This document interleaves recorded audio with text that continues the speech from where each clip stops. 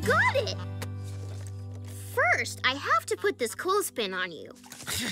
Count Clarence the Magnificent does not wear clothespins. That's it, Count. I know it wasn't any fun getting blown into the water, but Doc is doing everything she can to help you. And she can't help you if you're so grumpy that you won't let her.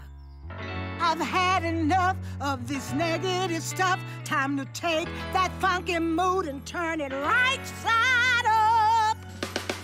You gotta take that frown and turn it upside down. Dump that frumpy, grumpy attitude. Give a grin a try. Don't be that cranky guy. I know smiling's really good for you. It's good for us, too. So if I need some help when I'm hung out to dry, try a little smile and a positive vibe.